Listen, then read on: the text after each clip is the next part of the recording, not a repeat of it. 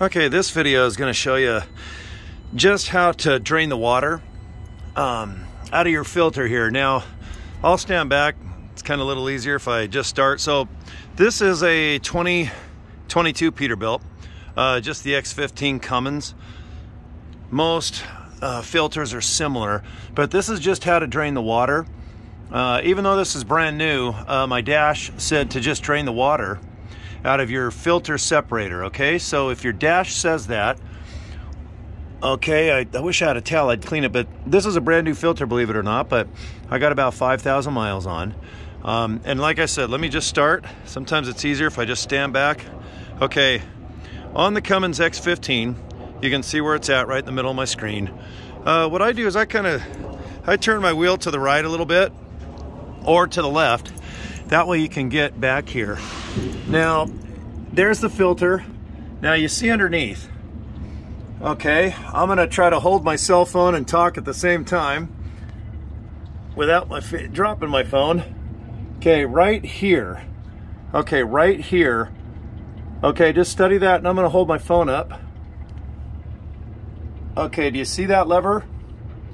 Okay, what you're gonna do is just twist it to the left. Okay, and you can see it's kind of sticking out. You know, the end of it is kind of at the 9 o'clock position. You're just going to turn it down to about the 6 o'clock position, and then water will come out.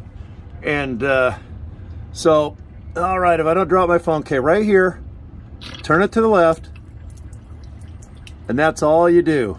And then turn it back, and make sure to shut it off, okay?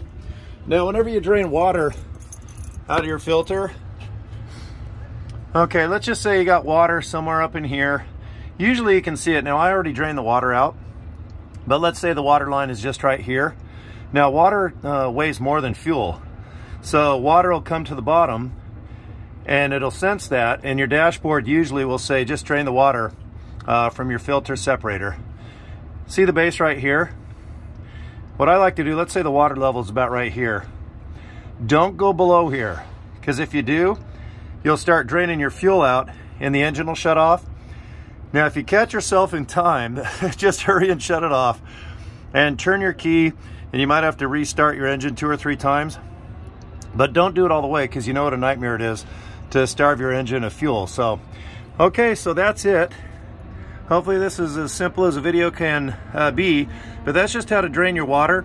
Sometimes you don't have to do it for a long time, and then sometimes you just have to. Right now it's November when I'm filming this. I'm in Dallas right now. But for some reason, yeah, I only got about 4,000 miles, you know, on this X-15 Cummins. And I already had a little bit of fuel, or water in my fuel filter. So, okay, hopefully this helps. And once again, let me just go underneath and show you. So, you know, it's a real easy little lever. Just right there, just grab it, twist it to the left, and that's mostly fuel coming out, but it just comes right out the middle here. Be sure to snug it right back, twist it to the right, and you're good to go, and your engine should run killer. So, all right, thanks for watching my videos. See you next one. Okay, bye.